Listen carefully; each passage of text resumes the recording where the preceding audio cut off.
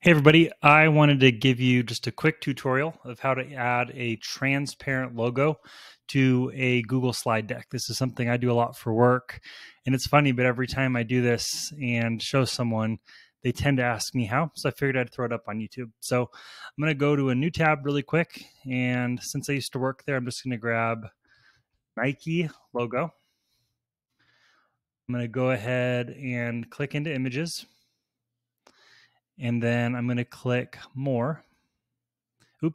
Tools, and then color. And under this color drop down, I'm going to grab transparent. Now this is only going to grab logos that have a transparent background. And let's grab the classic orange logo. And all these white and gray checkers kind of indicate that it's transparent. So I'm going to right click, copy image address. Now this is the trick.